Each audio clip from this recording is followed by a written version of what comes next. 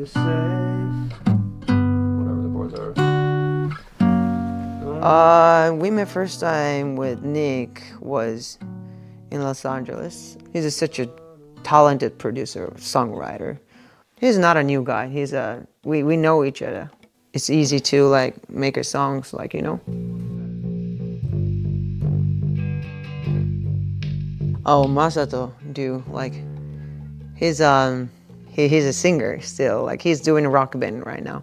We know each other almost like 14, 13 years ago.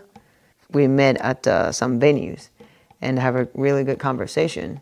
He has some really good vision, and also I have a really big vision and like dreams, and we had a really conversation. After that, we are really close friends each other. It's like a brother, you know. I trusted him. He's a key actually for this time.